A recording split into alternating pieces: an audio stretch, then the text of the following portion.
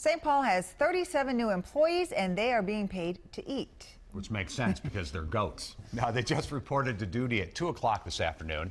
They're going to help control weed-like plants growing in Indian Mounds Regional Park. Our Susan Elizabeth Littlefield explains why St. Paul Parks and Rec decided to hire the four-legged helpers. In the middle of the state's capital city, it was a site more suited for a farm. 36 goats arrived to their new urban home, greeted by a crowd. They made their presence known. I'm pretty excited. This is a unique opportunity for us.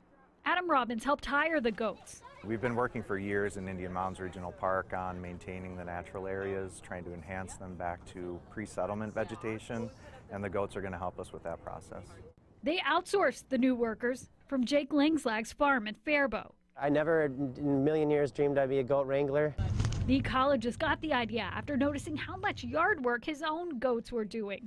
I was just killing myself on the weekends, going out there cutting, getting all tore up and bloody and bleeding. And it's just after I saw them go through and how much joy they had in eating these plants. They will be doing just that for the next few months, living in a fenced-in 6-acre area. They're picky in a good way.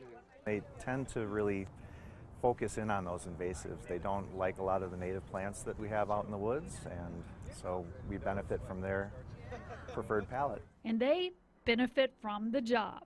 I think they have the great quality of life, get to be with their friends, going to all different kinds of parks and properties all over the state, and all they have to do is eat. That's all I require.